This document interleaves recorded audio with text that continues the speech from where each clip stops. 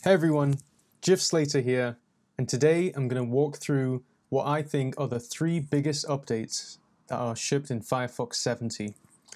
Now, there's a lot of big changes around improving privacy for everyone who's using the browser and improving performance, and I think the best way to show that is to have a side-by-side with Firefox 69 and Firefox 70.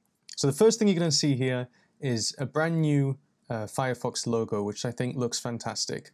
It's on the right side, that's Firefox 70, and you'll see not only has the logo been streamlined, the color palette has been deepened as well with a deeper purple, and I think it looks brilliant. So the first major feature that I really like out of the three is the Firefox privacy report. So if we go to google.com on both of these browsers, you'll notice some changes in the awesome bar. So on the left side, you'll see that the lock icon that shows you if the connection is secure is green and kind of bright. On the right side, it's been turned to a muted gray. And I think this is because there's a trend going on now, especially with the introduction of Let's Encrypt, which is a free certificate authority that more and more websites are encrypted by default. So that means you don't necessarily need to call out that it's got the common setting, right? This is more to say if it's not encrypted, just HTTP connection that other people can snoop on, then Firefox will show you a much stronger warning. And I'm not sure if they do that if I just go to yahoo.com. Let's try that. I think there might be a redirection here. Yep, there's a redirection. So I can't show it right now, but you will know if you're not connected securely. The second major change they've made to the awesome bar is if you look at the drop down of the properties drop down or the info drop down, it's broken into three parts here: the connection status, the content blocking information, as well as the permissions. But on Firefox 70, there's a much bigger change to show you how you're being protected as you're browsing the web, as well as on the specific website. So for this specific website, google.com, no known trackers were detected on the page. And if you continue to browse the web, you'll even see a breakdown of Firefox's enhanced tracking protection across your entire browsing history. So as this is a new profile, I don't have any entries here, but you can see it split up into the four major categories that Mozilla feels are the ones that are most important. So we have social media trackers from the likes of, say, Facebook or Twitter. We have cross-site tracking cookies. So this isn't cross-site cookies. They haven't, in the standard profile, those aren't going to be blocked. But in this profile, it's only tracking cookies that are cross-site will be blocked. You have fingerprinters, and you have crypto miners. Now, I think this is a very good breakdown. I think this draws a lot from some of the other popular ad blocking extensions, such as uBlock Origin or AdBlock Plus, that show you a breakdown of your safety. There's also, DNS-based ad blockers like Pi-hole that have very nice graphs and show you how many trackers are being blocked.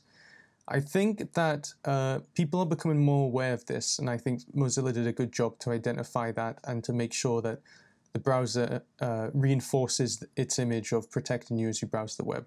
So I think that's really important. And if you're signed into a Firefox account, there's a couple callouts that will be here. So if any of the passwords were exposed in data breaches, I think they look by username, not necessarily password. It will show here, as well as Firefox Lockwise. So this is a big improvement to the logins and passwords feature on Firefox 69. So on the left, you get a kind of, it fits in the theme of like the bookmarks and history managers that just shows you your passwords. But if we go to logins on Firefox 70, now it's a much more comprehensive experience. And I think that is a natural evolution of this as you start syncing your passwords and logins across all your devices. I think there is a Firefox Lockwise app for iOS and Android. I'll have to check on that. That lets you sync these across devices, which is very important, especially with this new feature called secure password generation. So if I pretend I'm going to create a Gmail account here or Google account on both browsers, if you right-click in the password field and click full password, in Firefox 69 the default is just a saved login, but in Firefox 70, it actually showed it straight away. A left click in the box will generate a secure password straight away for you, and it will also put it in the confirm box as well when you go to click in there. So that's really useful, especially when combined with password sync-in, because now you don't need to remember a password and it can be secure. So in the event of a single breach, it's not going to destroy your profile across multiple accounts.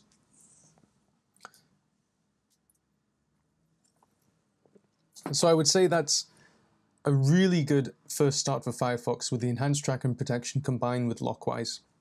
Now the second coolest change is some of the developer tooling updates. So let's go to the New York Times for this example.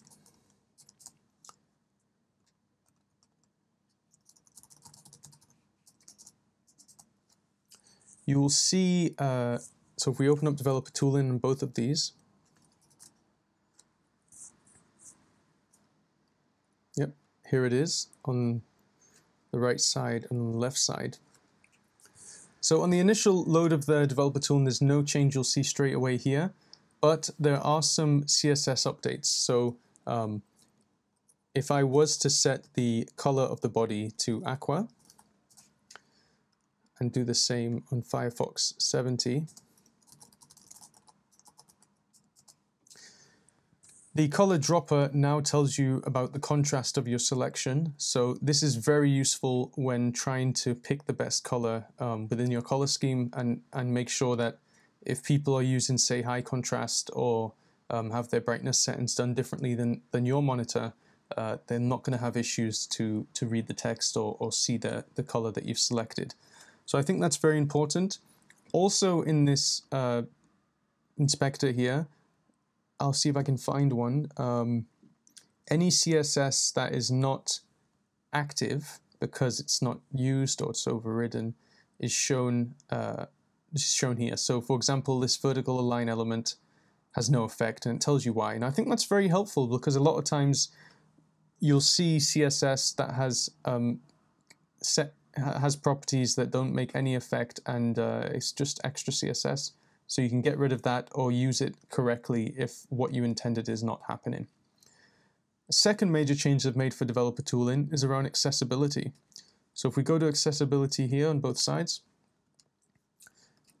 and you go to the issue checker dropdown, you'll find that now it checks the page to see which elements might not be accessible via keyboard. So you can imagine that you have caret browsing turned on and you're browsing with the arrow keys and you're tabbing across elements. Well, some elements may not be accessible, and this could be bad when people are using alternate input methods like screen readers, where the screen reader interacts with the page using either the keyboard or inspecting the DOM directly. So I think that's a big win. Now, I wouldn't say that every error that you'll get here is necessarily means your page is not accessible. It's still a beta feature. There's still some work to be done here. But I think bringing that forward to letting web developers know more about how accessible their page is will in turn make them focus more on making their page more accessible. So I think that's a big update there. And finally, the third major update. So number one was the enhanced tracking protection with Firefox Lockwise. Number two is some of these developer tooling updates. Number three, I think, would be performance. Now, I can't show you directly here, but on Windows, more and more of the users have been shipped WebRender. So WebRender is part of the Firefox Quantum update that wasn't shipped entirely. This is the last piece of it that lets rendering be much faster, especially on Intel CPU GPU combos, so the Intel HD graphics, the built-in ones.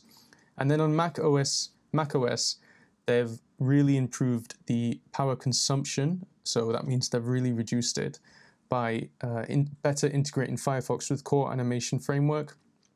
So I don't think it's better than Chrome. Oh, I think it's rather close to Chrome's consumption. It's definitely, like, if you're really concerned about power consumption, stick with Safari for now. But it has improved a lot, and I think that you'll find that you'll be more comfortable using Firefox while you're not connected to a power source. So those are the major updates for Firefox. I think that Mozilla's done an excellent job of keeping the train rolling here and really shipping updates all the time. I think they have a lot more cool stuff planned in the future, but for now I think everyone should upgrade to Firefox 70 and enjoy the updates. So if you like this video, give it a like, hit subscribe, and let me know in the comments if you'd like me to look at some other browsers. All right, thanks.